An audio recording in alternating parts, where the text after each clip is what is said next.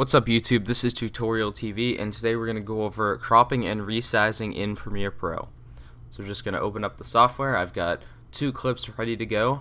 So we're just going to drag the first one in. This is an unboxing of Canon T3i. You'll eventually see it, although the T3i is very outdated. So you'll notice this is 1080p footage and we're working in a 720p project. So your footage is not always going to match your sequence settings, especially when you're using multiple different types of footage in a project. It's not going to happen that often, but you'll come across it fairly often, so you want to know how to deal with it.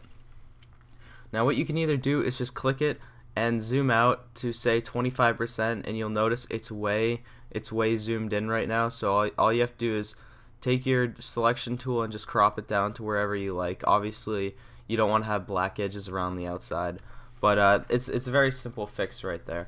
So let's just say you want to get it exactly on the mark. You want to get the exact edges lined up.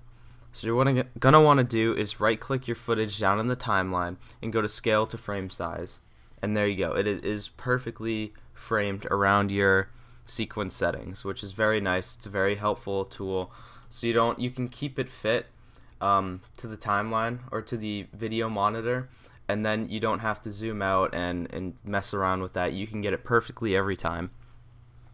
Alright, so now let's go over picture in picture. That's when you can display two different videos at the same time. So you're going to want to drag this clip either above or below it, it doesn't matter, and we're going to scale it to frame size so that we can use our width adjusters. Scale to frame size, and now we can adjust, and see, now we can see both, and now we can go back to this one, adjust this one, and we can see both. We can do whatever we want with them. We can make, this one the full size, and in that case we can go to scale to frame size, which it already is, so we can't readjust that.